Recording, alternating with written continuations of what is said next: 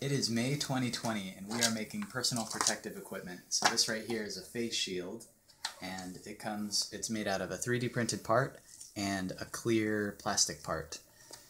We can 3D print the 3D printed part into exactly the right shape, but the plastic that we get comes like this without any holes in it. So we need to put holes in it.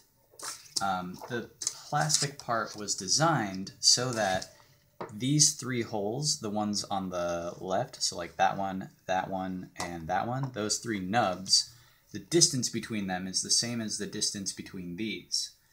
And so what we want to do is put holes up here, 3 pairs, 2 there, 2 there, and 2 there, just like this one. And we want those holes to line up with these. We know that these are an inch apart from each other, and that this set of 3 matches up with this distance, and this set of 3 matches up with that distance. So what we need to do is, basically if we get the center hole right, in the middle, but half an inch to either side, so that there's a full inch between the 2 holes, then the outer holes will just line up. We know that this is 11¼ inches wide, so we can see right there, 11¼ inches wide. And we know that the distance from this edge right here to the center of the center hole is 5½ inches. So it says right there 5½ inches.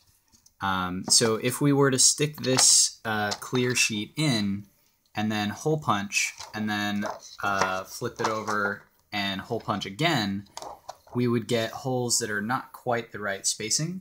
So we made this thing, this is our solution, we made a little thing so that we can stick the clear plastic in, and then we hole punch and flip it over, and then put it right up against this thing again, and you can see the holes that we just made are sticking out. They're to the side of where the new holes are going to be punched.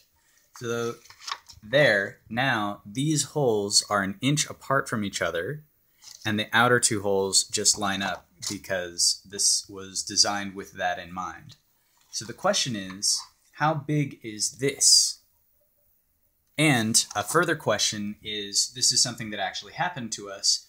These clear sheets, we went with a different solution before, a different kind of clear sheet that was a slightly bigger size. So we needed a different size of this little spacer thing on the hole punch. So how big should this hole punch be? That's one problem. And then another problem is, let's say that you don't know how big this is going to be. You might change up a few different times what size of this thing you have. What's a formula for figuring out how big this thing should be? And we could have, for this specific one, we could have just guessed and checked and then made it bigger or smaller as we needed to. But then we would have wasted the plastic sheets, and the shipments of plastic sheets are actually getting canceled because people are running out of these things because everybody's ordering these. I actually just had a shipment of 300 of these get canceled.